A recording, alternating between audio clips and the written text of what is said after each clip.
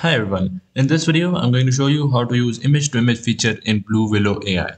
So first of all, open your browser and go to your Discord, and once you're here you can either use Blue Willow's own server and make your images here, or you can even add the Blue Willow to your own server.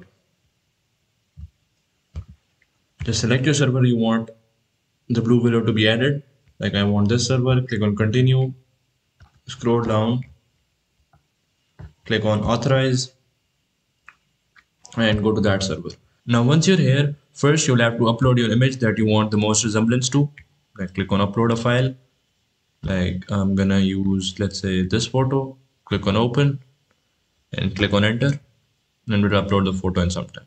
Now after you have uploaded your image, now type in this message /imagine.